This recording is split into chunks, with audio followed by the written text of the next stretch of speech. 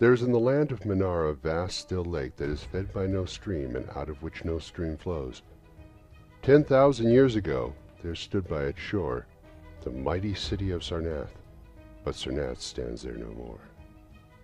It is told that in the immemorial years when the world was young, before ever the men of Sarnath came to the land of Mnar, another city stood beside the lake, the gray stone city of Ib, which was old as the lake itself, and peopled with beings not pleasing to behold.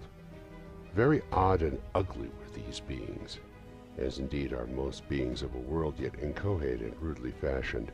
It is written on the brick cylinders of Kadatheron that the beings of Ib were in hue as green as the lake and the mists that rise above it. They had bulging eyes, pouting, flabby lips, and curious ears, and were without voice. It is also written that they descended one night from the moon in a mist, they and the vast still lake and gray stone city Ib. However this may be, it is certain that they worshipped a sea-green stone idol, chiseled in the likeness of Bokrug, the great water lizard, before which they danced horribly when the moon was gibbous. And it is written in the papyrus of Ilarnek that they one day discovered fire, and thereafter kindled flames on many ceremonial occasions. But not much is written of these beings, because they lived in very ancient times, and man is young and knows little of the very ancient living things. After many eons, men came to the land of Mnar, dark shepherd folk, with their fleecy flocks, who built Thraa, Ilarnek, and Kadatheron on the winding river Ai. And certain tribes, more hardy than the rest, pushed to the border of the lake and built Sarnath, at a point where precious metals were found in the earth. Not far from the great city of Ib did the wandering tribes lay the first stones of Sarnath, and at the beings of Ib they marveled greatly.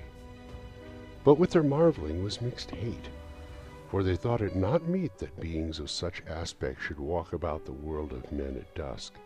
Nor did they like the strange sculptures upon the gray monoliths of Ib, for why these sculptures lingered so late in the world, even until the coming of men, none can tell, unless it was because the land of Mnar is very still, and remote from most other lands, both of waking and of dream. As the men of Sarnath beheld more of the beings of Ib, their hate grew, and it was not less because they found the beings weak, and soft as jelly to the touch of stones and arrows. So one day the young warriors, the slingers, and the spearmen, and the bowmen marched against Ib and slew all inhabitants thereof, pushing the queer bodies into the lake with long spears because they did not wish to touch them, and because they did not like the gray sculptured monoliths of Ib. They cast these also into the lake, wondering from the greatness of the labor, however the stones were brought from afar, as they must have been, since there is not like them in the land of Mnar or in the lands adjacent. Thus of the very ancient city of Ib was nothing spared, save the sea-green stone idol chiseled in the likeness of Bokrug, the water lizard. This the young warriors took back with them as a symbol of conquest over the old gods and beings of the, and as the sign of leadership in Mnar. But on the night after it was set up in the temple, a terrible thing must have happened, for weird lights were seen over the lake, and in the morning the people found the idol gone, and the high priest Tarnish lying dead, as from some fear unspeakable, and before he died, Tarnish had scrawled upon the altar of chrysolite with coarse shaky strokes the sign of doom. After Tarnish there were many high priests in Sarnath, but never was the sea-green stone idol found, and many centuries came and went, wherein Sarnath prospered exceedingly, so that only priests and old women remembered what Tarnish had scrawled upon the altar of chrysolite. Betwixt Sarnath and the city of Ilarnek arose a caravan route, and the precious metals from the earth were exchanged for other metals, and rare cloths, and jewels, and books, and tools for artificers, and all things of luxury that are known to people who dwell along the winding river Ai and beyond. So Sarnath waxed mighty and learned and beautiful, and set forth conquering armies to subdue the neighboring cities, and in time there sate upon the throne in Sarnath the kings of all the land of Mnar and of many lands adjacent. The wonder of the world and the pride of all mankind was Sarnath the Magnificent. Of polished desert quarried marble were its walls, in height 300 cubits and in breadth 75, so that chariots might pass each other as men drove them along the top. For full 500 stadia they did run, being open not only on the side towards the lake where a sea-green stone wall kept back the waves that rose oddly once a year at the festival of the destroying of Ib. In Sarnath were 50 streets from the lake to the gates of the caravans, and 50 more intersecting them. With onyx they were paved, save those whereon the horses and camels and elephants trod, which were paved with granite. And the gates of Sarnath were as many as the landward ends of the streets, each of bronze, and flanked by the figures of lions and elephants, carven from some stone no longer among men. The houses of Sarnath were glazed brick and chalcedony, each having its walled garden and crystal lakelet. With strange art they were builded, for no other city had houses like them, and travelers from Thraa and Ilarnek and Kadatheron marveled at the shining domes whereon they were surmounted. But more marvelous still were the palaces and the temples and the gardens made by Zakar, the olden king. There were many palaces, the last of which were mightier than any in Thraa or Ilarnek or Kadatheron. So high were they that one within might sometimes fancy himself beneath only the sky. Yet when lighted with torches dipped in the oil of Dother, their walls showed vast paintings of kings and armies, of a splendor at once inspiring and stupefying to the beholder. Many were the pillars of the palaces, all of tinted marble, and carven into designs of surpassing beauty. And in most of the palaces the floors were mosaics of beryl and lapis lazuli and sardonyx and carbuncle, and other choice materials so disposed that the beholder might fancy himself walking over beds of the rarest flowers. And there were likewise fountains which cast scented waters about in pleasing jets, arranged with cunning art. Outshining all others was the palace of the kings of Mnar and of the lands adjacent. On a pair of golden crouching lions rested the throne, many steps above the gleaming floor.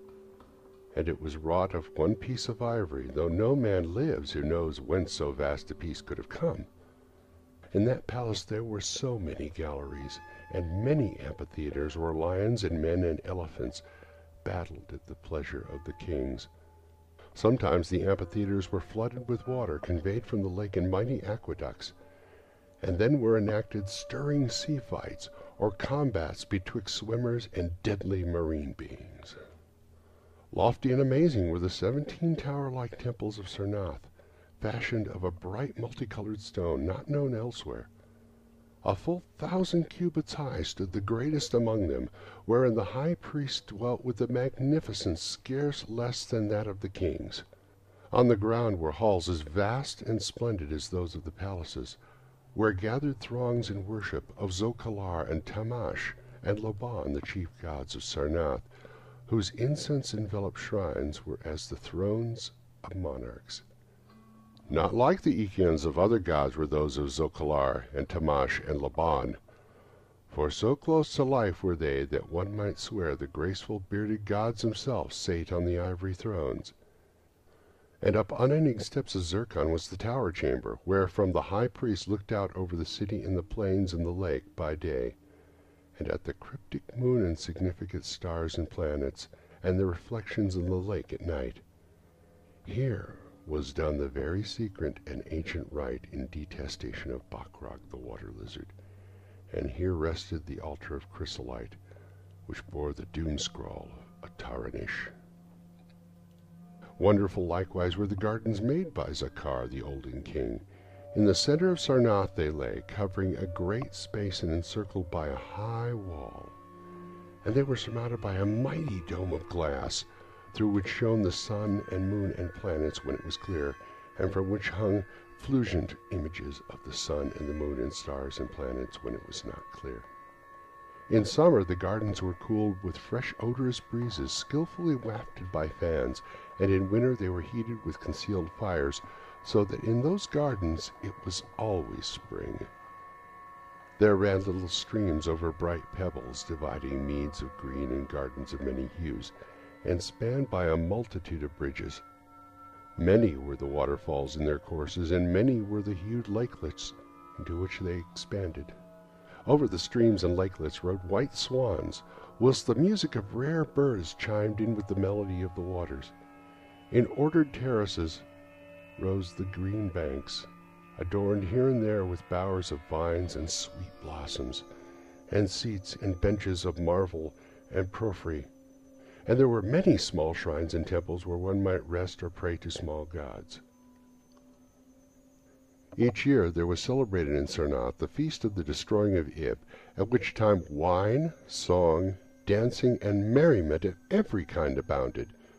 Great honors were then paid to the shades of those who had annihilated the odd ancient beings, and the memory of those beings and their elder gods was derided by dancers and lutanists, crowned with roses from the gardens of Zakar, and the kings would look out over the lake and curse the bones of the dead that lay beneath it.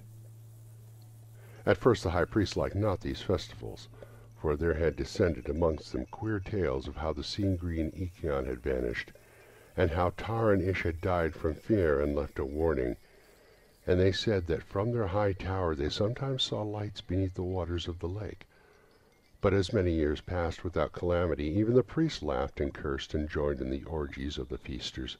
Indeed, had they not themselves in the high tower often performed the very ancient and secret rite in detestation of Bokrug the water lizard? And 1,000 years of riches and delight passed over Sarnath, wonder of the world. Gorgeous beyond thought was the feast of the 1,000th year of the destroying of Ib. For a decade it had been talked about in the land of Mnar, and as it drew nigh there came to Sarnath on horses and camels and elephants men from Thraa, Ilarnek, and Kadatheron, and all the cities of Mnar and the lands beyond. Before the marble walls on the appointed night were pitched the pavilions of princes and the tents of travelers. Within his banquet hall reclined Nargis Hay the king, drunken with ancient wine from the vaults of conquered Panath, and surrounded by feasting nobles and hurrying slaves. There were eaten many strange delicacies at their feast: peacocks from the distant hills of Linpan, heels of camels from the Basnic desert, nuts and spices from the Sedarian groves, and pearls from wave-washed metal, dissolved in the vinegar of Thraa. Of sauces there were an untold number, prepared by the subtlest cooks in all Mnar, and suited to the palate of every feaster. But most prized of all the viands were the great fishes from the lake, each of vast size, and served upon golden platters set with rubies and diamonds. Whilst the king and his nobles feasted within the palace and viewed the crowning dish as it awaited them on golden platters, others feasted elsewhere. In the tower of the great temple the priests held revels, and in pavilions without the walls the princes of neighboring lands made merry. And it was the high priest Naika who first saw the shadows that descended from the gibbous moon into the lake, and the damnable green mist that rose from the lake to meet the moon and to shroud in a sinister haze the towers of the domes of fated Sarnath.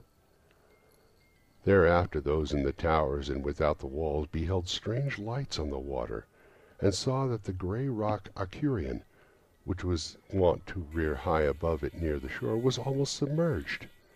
And fear grew vaguely yet swiftly, so that the princes of Ilarnek and of Far Rakol took down and folded their tents and pavilions and departed, though they scarce knew the reason for their departing.